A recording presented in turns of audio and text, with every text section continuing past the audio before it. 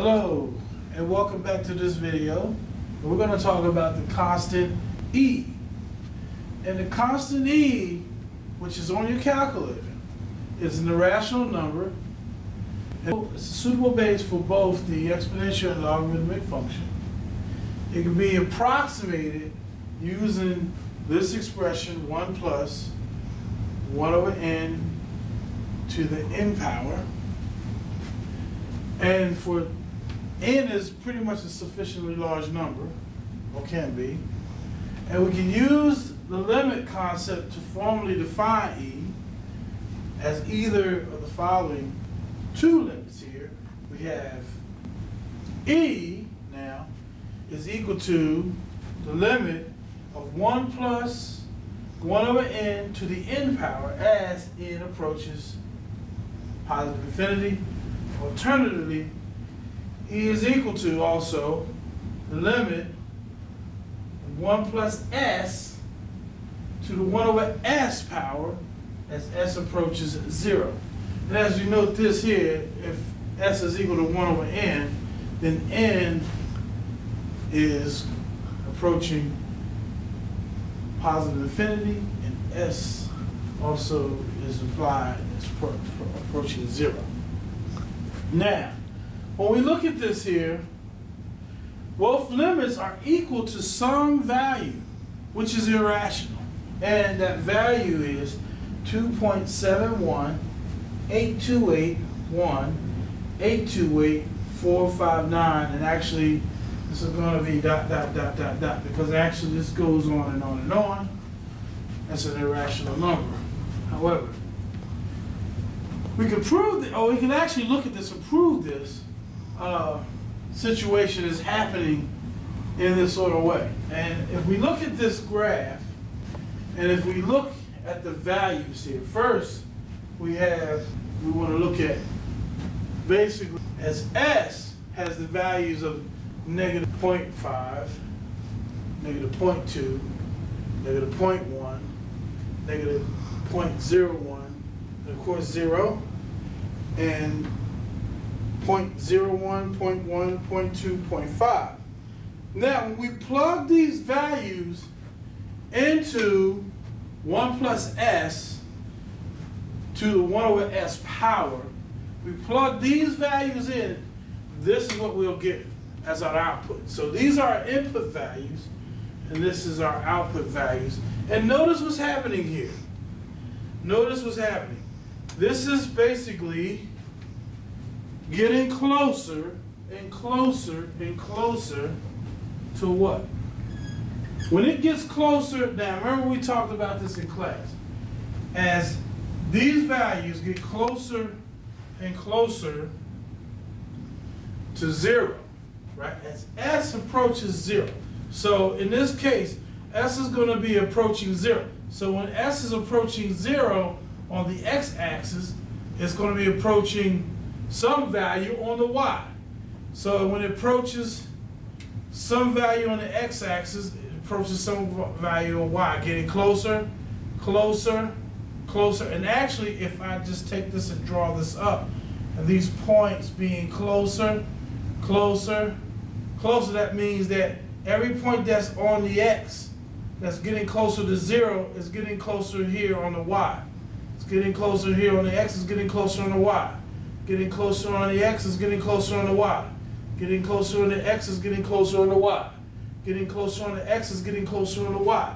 So you see my point. And this is coming from the right-hand side. Now, if we come from the left-hand side, it's the same concept.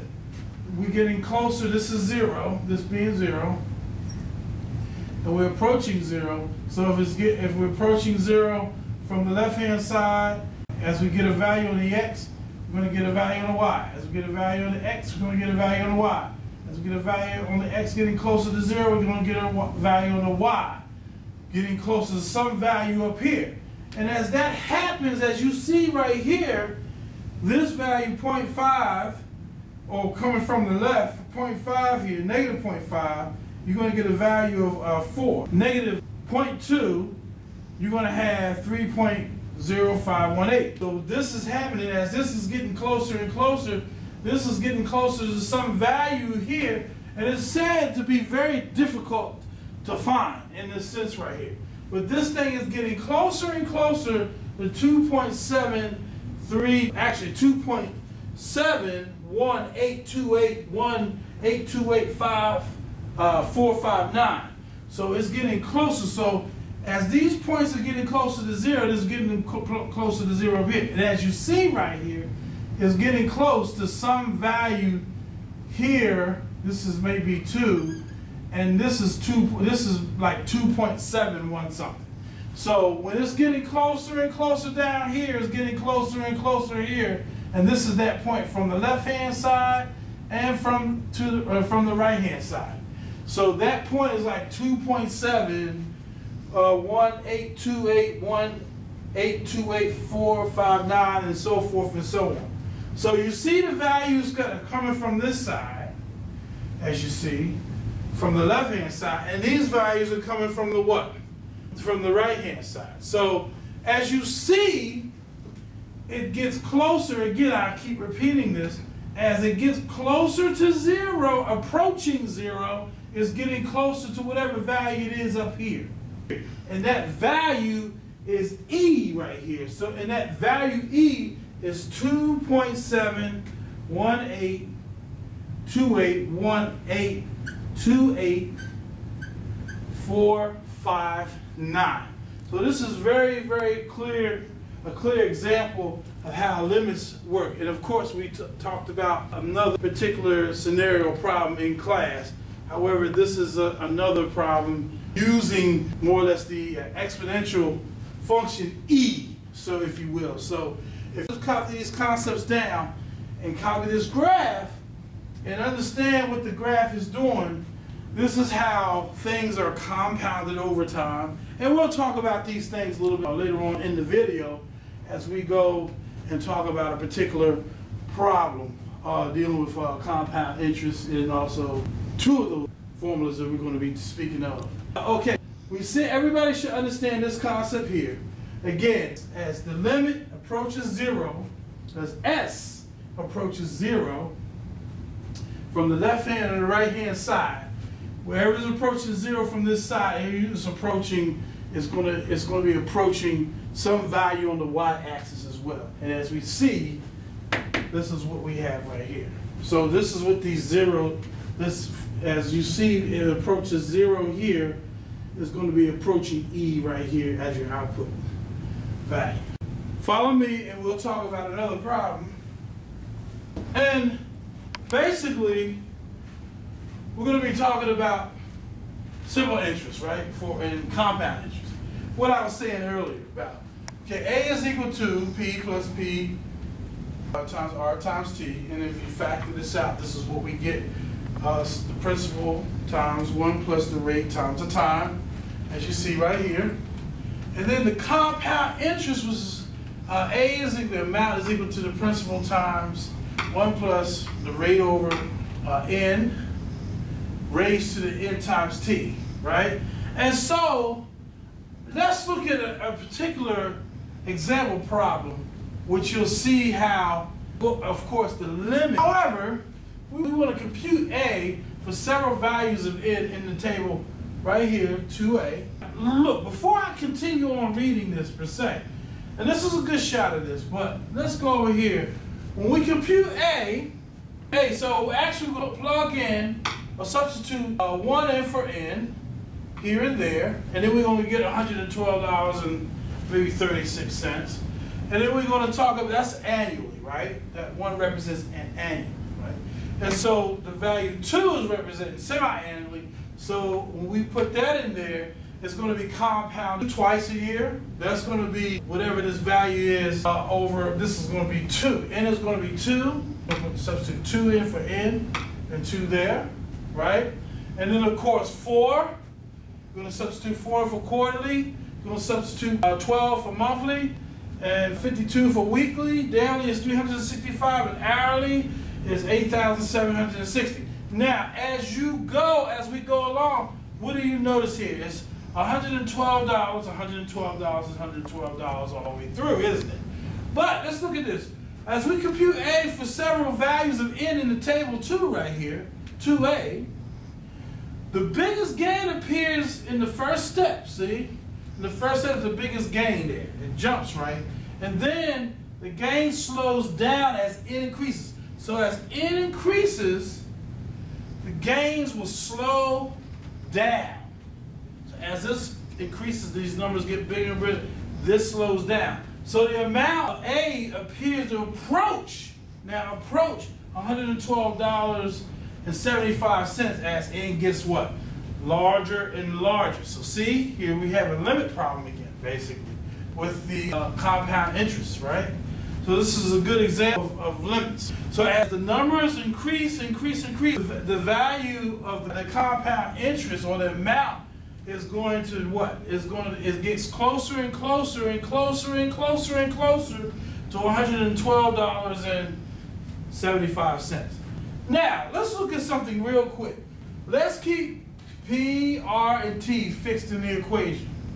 And here we have the limit is equal to P times 1 plus R over T to the n times T as n approaches positive infinity.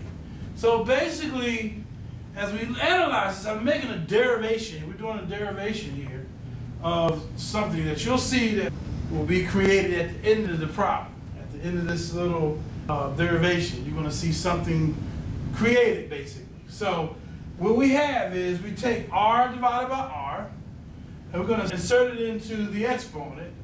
And of course, what we get from there is n over R times T. So we plug that in here, and of course we get n over R times T. So what we're going to do is let S equal R over N. So in that case, if that's the case, which means if N over R is what it is in this particular case, now, if we say let S equals R over N, the reciprocal of that is N over R, we're going to say that N over R is going to equal 1 over S. So in this case here, we got R over N here in this particular case, which is going to be S.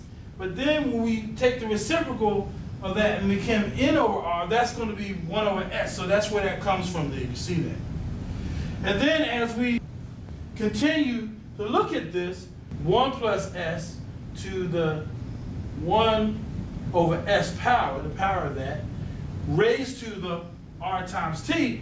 Look at this middle value right here. What does this actually mean? From the limit property, from over there on that board, remember, we just discussed it a few seconds ago, that's going to equal to E. So this here, inside here, is going to, which is represented by that, is going to equal to E. So A is going to equal to P times E to the R times T, which E is that 2.71 value, but that P times E to the R times T is this thing being compounded what? Continuously. So this is what's being created. See, this is a continuance of money being compounded continuously. So whenever you do a problem, if it's talking about the compound interest over a particular time, you know, then of course you use this formula. But then when it says when something is compounded continuously, you use this formula. A is equal to P times E to the R times T. So this is a derivation of this formula here, and this is how this formula is basically derived. So you just have to know that and remember that over the time. It's great to know derivations of formulas and things like that. It's awesome, but for business people, you can basically understand and know that A is equal to P times E to the R times T. That's very important for you to know. And also A is equal to P times 1 plus R over N raised to the N times T. Compound interest compounded continuously is going to be considered that A is equal to P times E to the R times T. So it's very important. These two formulas are very, very useful in the business field. So let's look at a problem real quick, another problem. And this problem is dealing with compound interest when something is compounded continuously. So you're going to use this formula here. So how long will it take an investment of $5,000 to grow to $8,000 if it is invested at 5%, compounded continuously. So you wouldn't use that formula, you'll use this one here. So the amount is $8,000, which goes in for A, and then is equal to P, and which is the principal amount there, which is the investment. And here we have times E raised to what? The 5%. So the 5%, when you actually move you got to move the decimal over 2 places to the left. So this will help you. You want the rate is always in decimal form. Remember that. So whenever you calculate compound interest or anything of that sort, understand that your percent has to be converted to decimal. So this is going to be 0.05 t. Now look at this very closely. We have to solve for t. In this particular situation, this is an exponential function, isn't it? So the variable is pretty much the exponent, right? So we're going to have to isolate t. So we'll show you how to do that. So when we take 5,000 to both sides, we get e to the 0.05 t, which is equal to 1.6. Now in this particular case here, there's no way of us simplifying this to get both of the bases of this form to be the same. Remember, we talked about this in an earlier video. If a to the x is equal to a to the y, meaning that when both of the bases are the same, the exponents will become what? Set both of the equations or expressions equal to each other, and you'll be solving for the variable. But in this particular case, there's no way that we can simplify this expression to have both bases to be the same. So what do? You can take the log or the natural log to both sides. And when you take the natural log to both sides, you apply the properties, right? You apply the property, the natural log of a to the r, which is equal to r times the natural log of what? A in this particular case. So you'll bring, this will come over, you see, this will come over here, this will go down here. So this becomes what? 0.05 t times the natural log of e is equal to the natural log of e of 1.6. So this is what we have. This is the expression. And remember, the natural log of e is equal to what? 1. Well, 0.05 t times 1 is 0.05 t. So once you have that expression, now we can solve for t comfortably now. And so we divide 0.05 to both sides, and here we have the natural log of 1.6 divided by 0.05, and what do we come up with? We come up with t is equal to what? 9.4 years. So it will take 9.4 years for the investment to grow to $8,000. So if you see that. So approximately 9.4 years. So this concludes this segment of the exponential functions, and we talked about the constant e, we talked about the compound interest, and also when something is continuously compounded, with formulas and with expressions to use. And we'll have future problems to come. Stay tuned for more videos.